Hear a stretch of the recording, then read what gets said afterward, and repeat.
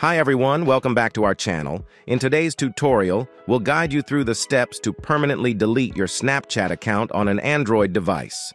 Begin by opening the Snapchat app on your Android device. Make sure you're logged in to the account you want to delete. Navigate to your profile by tapping on the profile icon in the top left corner of the screen. Look for the gear icon in the upper right corner. This represents your settings. Tap on it to access your account settings. Scroll down until you find the Support section. Here you'll see an option called I Need Help. Tap on it. Now you will see many options. Look for Managing My Account. Scroll down until you find Delete or Reactivate My Account. Now choose the first option. How do I deactivate or delete my Snapchat account? Tap on it. Now scroll down to the option to deactivate or delete your Snapchat account on Android or the web. Below that, you will see the Log in to the Snapchat accounts portal. Tap on it. Now log in using your username, email, ID, and password.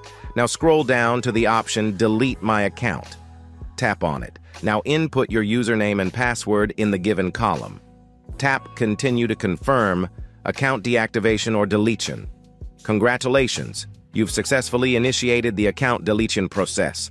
Your Snapchat account will be deactivated for 30 days, giving you time to change your mind. After this period, your account will be permanently deleted. That's it for today's tutorial on deleting your Snapchat account on Android. If you found this video useful, please show your support with a like.